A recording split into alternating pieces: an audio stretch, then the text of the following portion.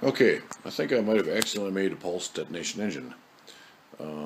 This experiment started out with a tube and an old rocket motor that I was using, and I decided to place a spark plug in it and blow some air and fuel into it.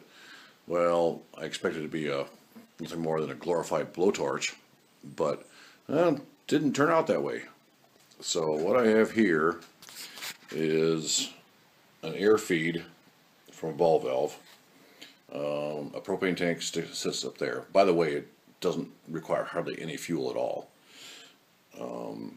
Then this happens to be a drive shaft from a Mazda MK9, and followed by a tube that I welded in to make the pulse go farther. Placement of the spark plug is actually critical. It has to be slightly above the halfway mark. Then what I did is I built a diffuser, which is made out of basically a frame washer for a 99 Buick LeSabre. I drilled a couple more holes in it than what this has got, but anyways, that's to prevent some of the pulse from going back in the mixing chamber. So when we get to this point here, this thing is so freaking loud. Actually, the cops were called on me, and that's from my neighbors a quarter-mile away with the garage door shut. So I'll give you a demonstration. Okay, here we go. Hearing protection is definitely required.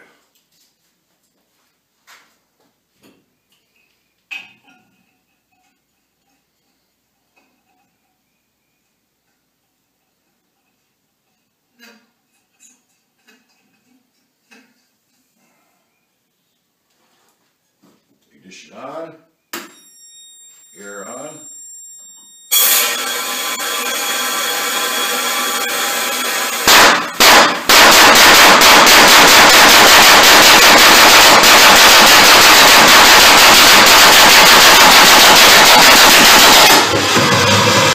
So I decided to build a little bit smaller engine to get the frequency up, because the frequency on the big one is kind of low. I mean, it's really powerful, but I need a little bit faster explosions.